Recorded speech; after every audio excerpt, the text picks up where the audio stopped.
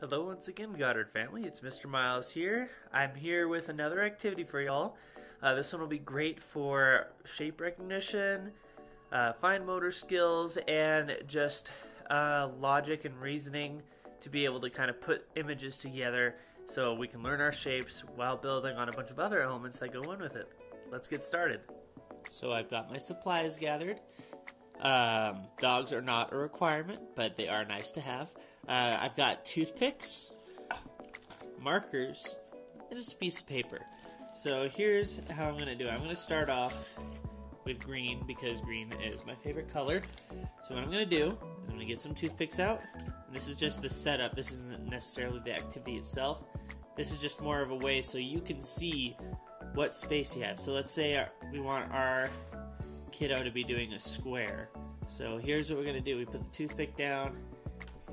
And you just do a dot there, a dot there. Move it like this. A dot here, like this. A dot there. So now we got 4 dots. They're kind of a little hard to see, so I'm going to bring the image up so you see those dots we have. And I'll do one more shape as an example. And you can use more than one toothpick at a time if it helps with the shape placement. And you can use different colors for different shapes if you want. So we've got our triangle there as well. So then what your kid's job becomes is you get all these toothpicks, pull out as many as you need. I'm pulling out this many just to make it easier. So what your kiddo's job is now is you put the toothpicks on the dots to line up. And then, once we're all done, you should have a shape. Do any of my friends at home know what this shape is? That's right, it's a square. And then we're going to do the same thing with our other one. So we got our toothpicks here, so we're going to line them up with the dots, like that.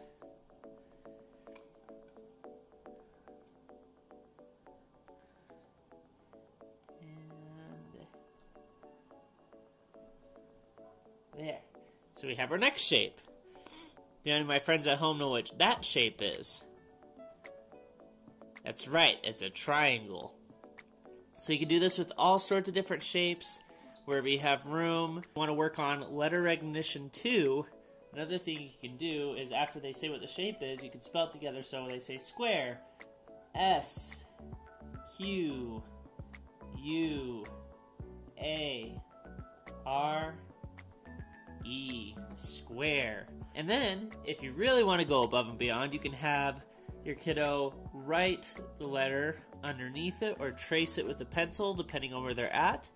But yeah, you can do this with squares, triangles, you can do it with stars, but the stars may take a little more room just because there's a lot more into it.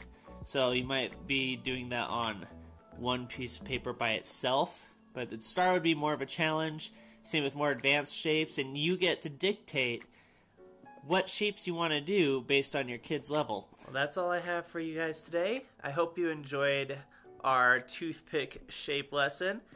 I hope that y'all get a good amount of time on that to work on your shapes, letters, and just being able to connect the dots without having to really go with making specific pictures and imagery, just keeping it simple with just shapes to help build that recognition of vocabulary. I hope you will have a great rest of your day, and I will see you on the next video.